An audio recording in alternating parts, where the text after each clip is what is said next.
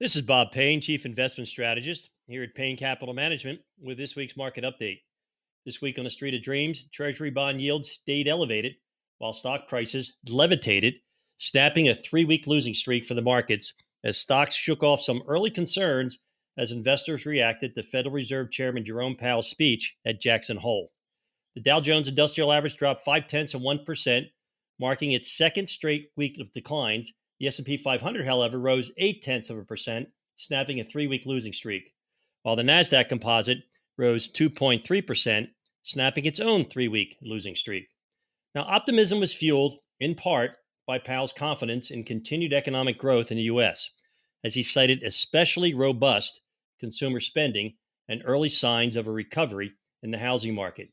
He reiterated the central bank's commitment to pull inflation back down to its 2% goal.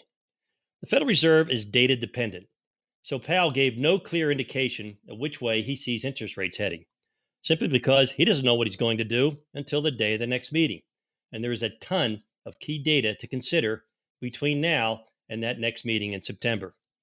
After the speech, investors in interest rate futures markets saw a nearly 20% chance that the Fed would raise rates at its meeting next month, but the probability of an increase in November edged up to around 50%. But just like Powell, they also don't know what's unknowable.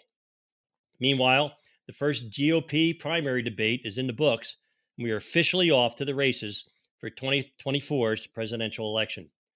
Right now, there isn't any way to know who will win the nomination for either party, but it won't stop the media from predicting dire consequences for both the economy and the markets if their preferred party doesn't win, not to mention those annoying political commercials. The good news for the markets is politics, based on the history of the presidential cycle, actually point to the positive. Years 3 and 4 of the presidential cycle are stronger than years 1 and 2, with both historically delivering S&P 500 returns above the annualized average since 1925. Returns in year 3 tend to be front-end loaded, but they're still typically fine overall in the year's second half. Need I remind anybody that so far this year, year 3 of the presidential cycle, the S&P 500 is up a whopping 16% year to date. Now, year 4 too tends to be positive much more often than not, with the S&P 500 rising 83% of the time. So if you enjoy watching those early verbal sparring matches, go on, have your fun.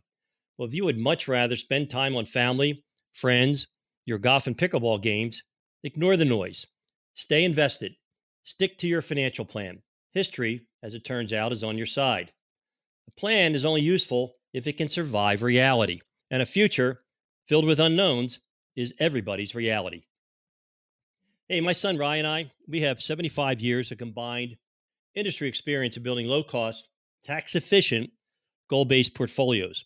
For your free evaluation, all you need is to text or call 844 752 6692. That's 844 752 6692, or just simply call 844 PLAN NYC. That's 844 PLAN NYC.